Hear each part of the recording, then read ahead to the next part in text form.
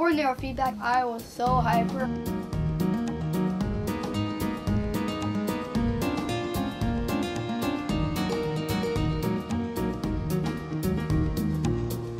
He actually got diagnosed with ADHD when he was in 3rd grade, and we went to the doctor, and the only solution that he had was to put him on medications.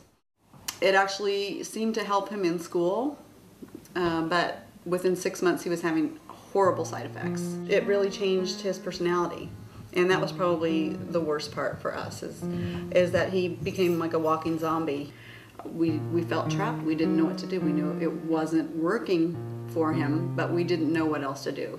Been running internet searches since 3rd grade, looking for an alternative treatment for him, and I had early on read about neurofeedback. I was hoping that we could, never have to put Sam back on medications, and that he would be able to function, and it would just help him. We wanted to just help him become more independent and to give him more confidence. Hello. Hello. Hi, Sam. Hi, John. Hi, Hannah. So, good. So, how are things since last time? Pretty good. Yeah? Yeah? Sleep still good? Yeah. All right. School still good? It's getting better. All right. Have a seat, Sam. Let's get you hooked up. When they put the electrodes on me, it feels relaxing. And when I'm at the game, it feels like I'm really inside the game.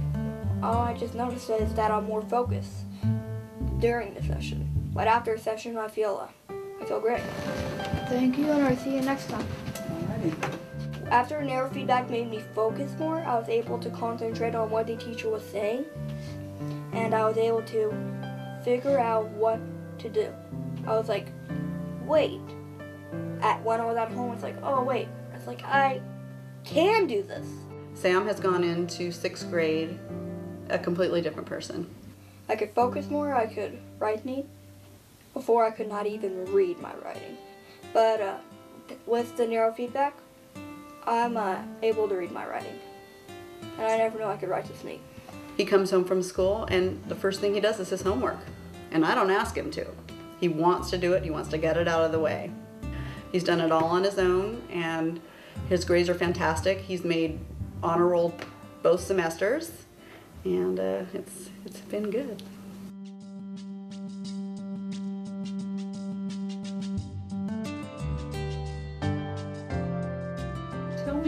Tell me how baseball is different since you've been doing this brainwave training. Well, I could focus more easily. Okay. And I could, I know what to do when I get the ball. And when I bat, I know where to go.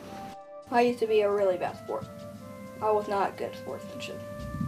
But now since I took neurofeedback, I don't care too much when I strike out, even though I rarely strike out. My fielding is just unbelievable. And I don't think I've ever been a better fielder in my life.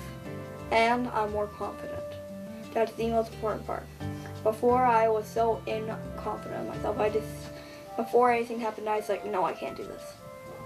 But now, it has to take something really, really hard for that to happen. Now I can access more parts of my brain.